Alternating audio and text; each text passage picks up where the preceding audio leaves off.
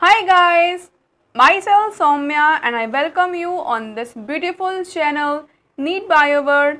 तो आज के इस वीडियो में हम थर्ड ईयर बॉटनी के मोस्ट इम्पॉर्टेंट एमसीक्यूज को पढ़ने वाले हैं, वो भी थर्ड पेपर के। अगर आपको ऐसे क्वेश्चन और चाहिए हैं तो आप कमेंट करके हमको ज़रूर बताना। तो चलते हैं क्वेश्चंस पे।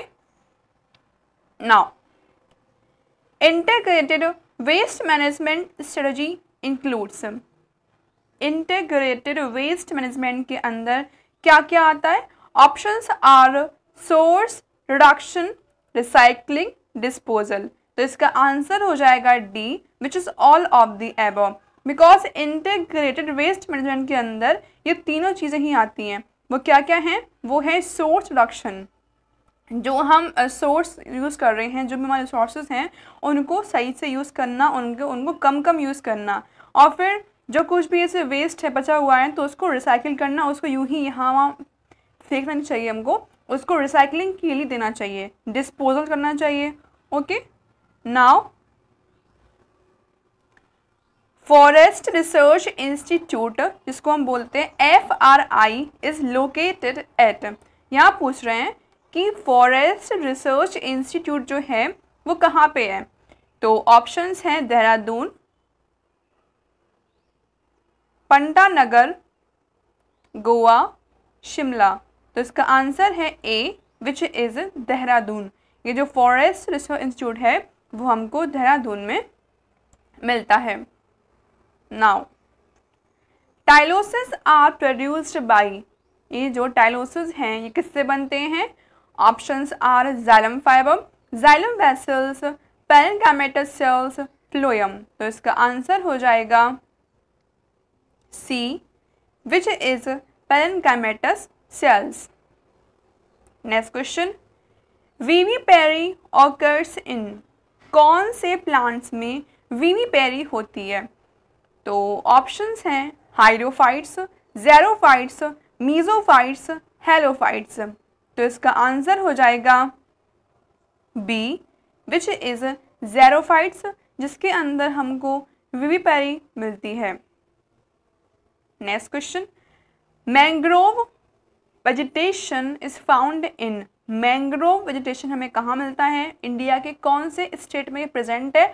तो options are Bihar, Assam, waste Bengal, Chhattisgarh. तो इसका आंसर है सी, विच इज वेस्ट बंगाल, जहाँ पे हमें मैंग्रोव वेजिटेशन मिलता है। Now, plants growing on sand are called. ऐसे प्लांट जो सैंड पे ग्रो होते हैं उन्हें हम क्या बोलते हैं? Options are सैमोफाइट्स, halophytes, चेस्मोफाइट्स, कैल्सीफाइट्स। तो इसका आंसर हो जाएगा ए, which is सैमोफाइट्स। Now, epiphyte are example of. जो एपीफाइट्स हैं किसके एग्जाम्पल होते हैं? Options are predation, mutualism, commensalism, parasitism.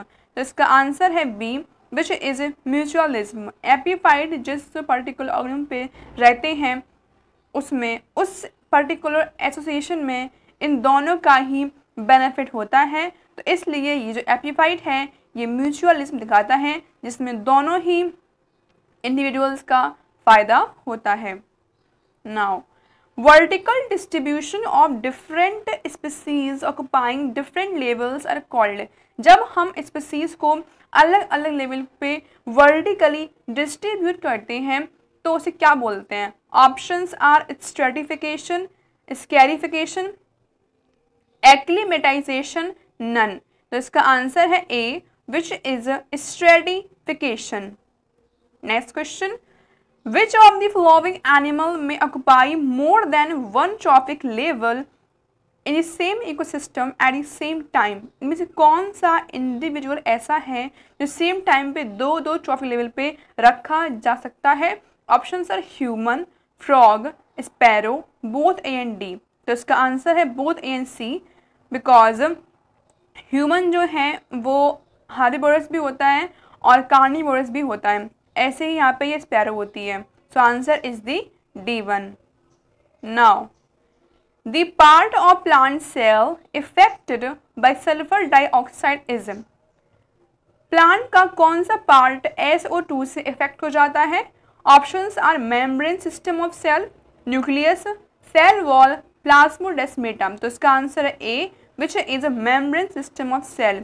Cell का जो मेम्ब्रेन सिस्टम होता है, जो उसकी प्लाज्मा मेम्ब्रेन होती है, वो SO2 से इफेक्ट हो जाती है। Now which disease is caused by noise pollution? Noise pollution से कौन सी डिसीज ह्यूमंस में हो जाती है? Options are cholera, high blood pressure, jaundice, tuberculosis.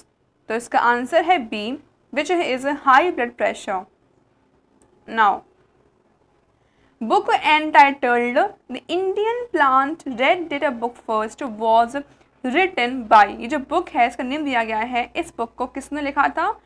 तो ऑप्शंस हैं SK Jain and ARK Shastri, AE Norse, W Gibbs, EP ऑडम। तो इसका answer A, which is SK Jain and ARK Shastri, जिन्होंने इस बुक को लिखा था। Now cryopreservation the plant seeds and pollen grain is done by. सबसे पहले बात ये आती है कि ये क्रायोप्रिजर्वेशन क्या होता है।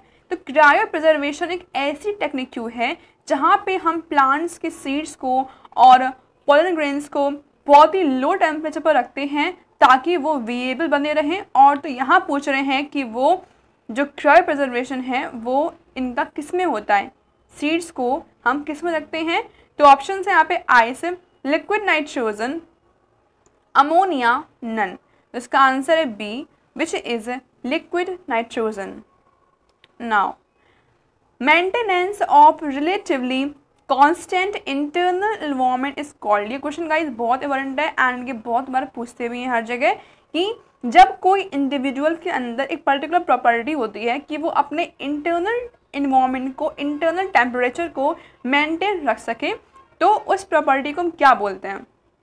Options are homeostasis, एक्सोथर्म्स, homeotherms, none. तो इसका आंसर है ए, विच इज होम्योस्टेटिस, जो कि बहुत अच्छे से ह्यूमन बींग्स में देखी जाती है। Now hotspot term was given by, term hotspot है ये किसने दिया था? Options are AE Norse, M Myers, W Gibbs, EP ऑडम। तो इसका आंसर है B, which is N Myers. Now yellow vein mosaic of भिंडी इज कॉज्ड बाय। भिंडी में एक बहुत ही कॉमन डिसीज होती है जिसको बोलते हैं येलो वेन मोसैक। तो वो किससे, मतलब कौन से वायरस से होती है? Options are camo virus, पोर्टेक्स virus, Gemini virus, all of them. तो इसका आंसर है सी, विच इज जैमनी वायरस, जो इसमें येलो वेन मोसैक डिसीज करता है। ओके गाइज, वीडियो जो है यहाँ पे एंड होता है और अगर आपको इसकी PDF चाहिए है तो वो आपको डिस्क्रिप्शन बॉक्स में मिल जाएगी। मिलते हैं नेक्स्ट वीडियो में, तब तक के लिए टेक केयर, बाय बाय।